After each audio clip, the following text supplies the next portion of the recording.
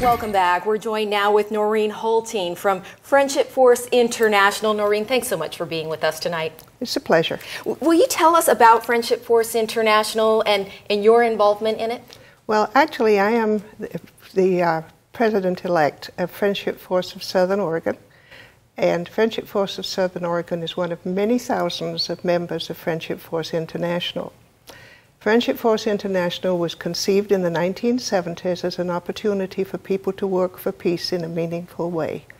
It was organized in Atlanta, Georgia, and it's still headquartered in Atlanta, Georgia, and they organize the various exchanges, which are not real exchanges because we could have somebody come to visit us from Germany on the same year that we go to Egypt. So it's not an exact exchange of person to person, but the whole objective of Friendship Force International is to make friends one person at a time.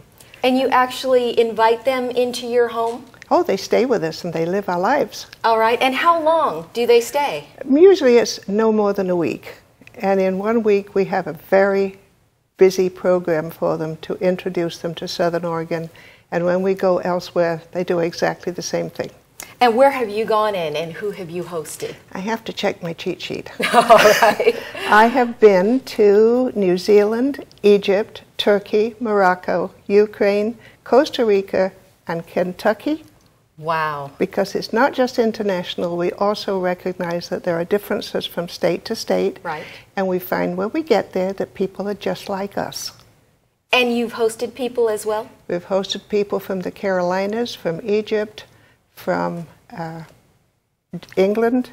That was my very first one, which was lucky because I kind of know how it is in England. And nice. we've had people from all over the world too.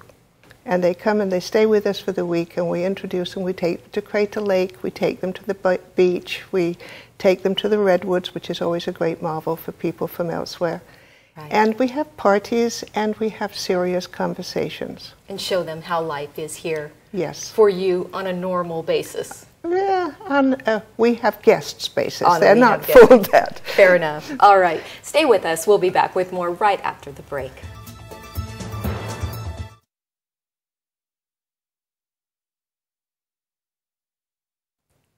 Welcome back. We are joined tonight with Noreen Hulteen, and she's been telling us all about Friendship Force International.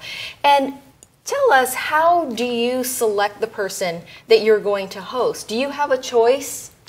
Not exactly. People sign up, like the next incoming group is from the greater Detroit area. And 16 people applied to come on the trip, and we had to find 16 beds. And each of them sends us a little information about themselves, and we try to place people in accordance with the host so that they will feel that there is something in common. But of course, we all have one thing in common to start with, and that is to promote peace. Yeah. And to make friends. And is it safe? I'm sure people are wondering about bringing somebody, a stranger, so to speak, into their home. Well, let me tell you, in all the places that we have been, I have never felt in the least that I'm in any danger. Okay. In Morocco, we slept on the floor, on a blanket, with the most wonderful people you could possibly imagine, and they were so excited to have us staying there, they brought all their family to meet us. All right, we're almost out of time, but can you tell us, are there any dues and what sort of expenses are involved? I would suggest that people want to know more, they should visit our website, which has links to international, and it talks about our local site, and the address is www.ffsoregon.org. Okay. But again, are there dues to belong to this? There are dues, but it's not much. It's not like, much. If I remember correctly, it's about $45 for single and $100 for two, or maybe I'm a bit off, but it's somewhere around there.